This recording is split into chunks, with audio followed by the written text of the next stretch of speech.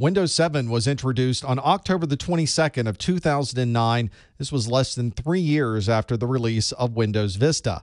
This is the upgrade for Windows Vista, and it has a very similar look and feel to Windows Vista. In fact, it's very difficult to even tell at first glance exactly what version of the operating system you're looking at, whether it's Windows Vista or Windows 7. There were a number of updated features in Windows 7, including libraries, home group, and a pinned taskbar right here at the bottom of the screen. Like Windows Vista, Windows 7 is also available in a number of different editions. We're going to look at Windows 7 Starter in this video. We won't go through a lot of detail about Windows 7 Home Basic. This is a version of Windows that you generally see in emerging markets. We will talk about Windows 7 Home Premium, Windows 7 Ultimate, Windows 7 Professional, and Windows 7 Enterprise.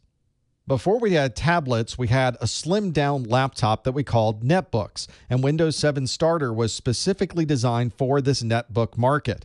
This didn't have any type of DVD playback, and obviously there was no media center capabilities because of the limited hardware inside of these netbooks. We also didn't have a lot of graphical capabilities, so there was no Windows Aero graphical functionality in Windows 7 Starter either. There was no internet connection sharing, since this would probably not be a device that people connected to get their internet access. It also didn't have web server capabilities, and it also didn't have any of the enterprise capabilities that you might see in other editions of Windows 7. This is only also available in a 32-bit version. There were no 64-bit versions of Windows 7 Starter, and this only supported a maximum of 2 gigabytes of memory.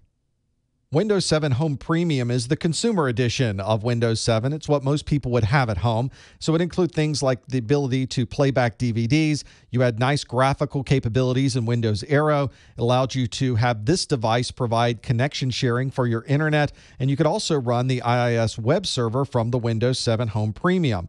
But this did not allow you to connect to enterprise networks using Active Directory. There was no full disk encryption that you get with BitLocker, or even the support to enable EFS, or individual file encryption, in the operating system.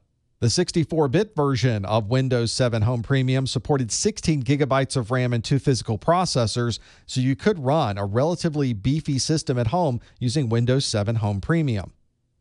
As the name implies, Windows 7 Ultimate gives you every capability in the Windows 7 operating system. You have the ability to connect to Active Directory domains, you can be a remote desktop server, and you can encrypt individual files in the file system. You also have all of the other enterprise technologies like full disk encryption with BitLocker, and the 64-bit version of Windows 7 Ultimate supports a total of 192 gigabytes of memory.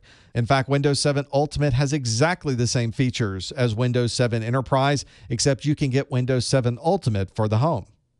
Windows 7 Professional is what most people will see in their workplace. It has all the same features as Windows Home Premium, but it also enables your system to connect to a Windows Active Directory domain. It also supports remote desktop as a host and supports the encrypted file system.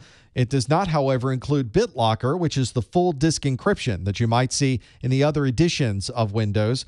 And like Windows 7 Ultimate, the 64-bit version of Windows 7 Professional supports up to 192 gigabytes of memory. If you have a volume license agreement with Microsoft, then your organization may be using Windows 7 Enterprise. This includes similar features to what you might find in Windows 7 Ultimate, but it also includes things like the multilingual user interface packages, which is important if you have an organization that is worldwide. This also includes full disk encryption for BitLocker so that you can protect all of your mobile devices as well. The Windows 7 hardware requirements are separated into the 32-bit hardware requirements and the 64-bit hardware requirements. On both of these, you would need a 1 gigahertz processor. You need 1 gigabyte of RAM for the 32-bit version and 2 gigabytes if you're running the 64-bit version. You need at least 16 gigabytes of free disk space to install the 32-bit version of Windows 7. You'll need 20 gigabytes of free space for the 64-bit version. And in both of these, you need a DirectX 9 graphics device with the Windows Display Driver Model version 1.0 or higher. Here's a summary of the different feature capabilities for the different editions of Windows 7.